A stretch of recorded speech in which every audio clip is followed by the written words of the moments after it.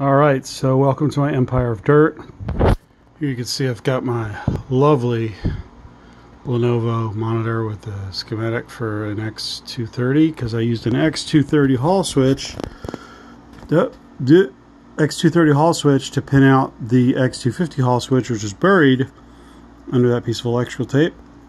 You can see these lovely little pieces of wire wrap wire connecting to that monstrosity.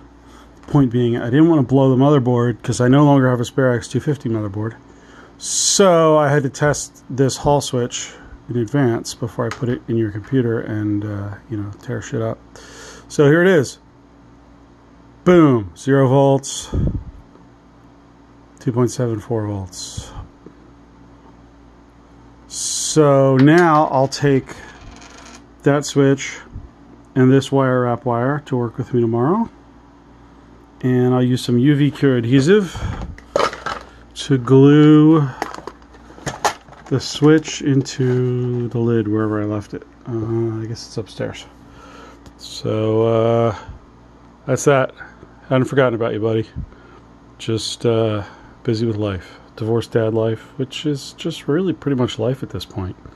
Because now I can build a race car and my wife can't say no because I don't have one. Alright, peace out.